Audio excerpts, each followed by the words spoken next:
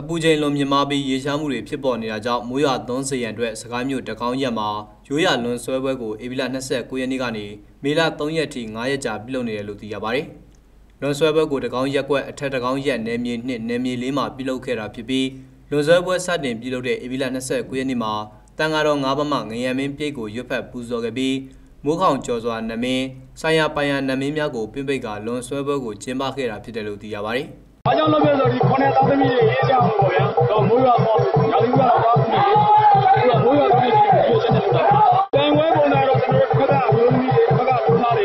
တော့သူနိုင်ကိုနိုင်ပေါ့ဗျာ။လက်ဆောင်ပါပဲ။ဆောင်းမနေလိုက်နဲ့ရုံးမြဲတော့ဆိုရင်ရုံးမြဲတွေကိုကျွန်တော်တိုက်တဲ့လူပါတိုင်းတယ်အဲ့ဒါတစ်ခါလေးနဲ့အဲ့ဒါတော့မျိုးသားတွေကဆိုရင်လူသားတွေကသူတို့တိုက်တဲ့ဘက်ကိုအနိုင်ရတဲ့ဘက်ကိုတိုက်တဲ့လူကိုပါတိုင်းတယ်။အဲ့ဒါဆိုတော့ကျွန်တော်တို့ဒီမိုးလေးမှာပေါ့နော်။ဘောကအဲ့ဒါလည်းကျွန်တော်တို့ရ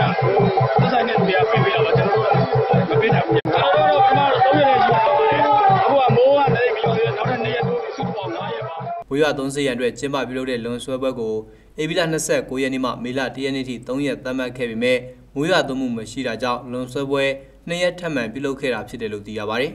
လွန်ဆွဲပွဲမှာမျိုးသမီးတစ်ဖက်မျိုးသားတစ်ဖက်ပြိုင်ဆိုင်ချင်းပြိုင်ဆွဲကြရပြီးရှုံးတဲ့ဘက်မှသင်းတစ်ပိုင်းနဲ့ကပြဖြောပြရကြောင်းနဲ့လွန်ဆွဲပွဲမှာပါဝင်ရှင်ပြိုင်သူများအားစကိုင်းမြို့မှစေတနာရှင်အလူရှင်များမှဖြော်ရည်အေးစတူဒီသာတိုက်ကျွေးခြင်းများပြုလုပ်ခဲ့ကြတယ်လို့လည်းသိရပါတယ်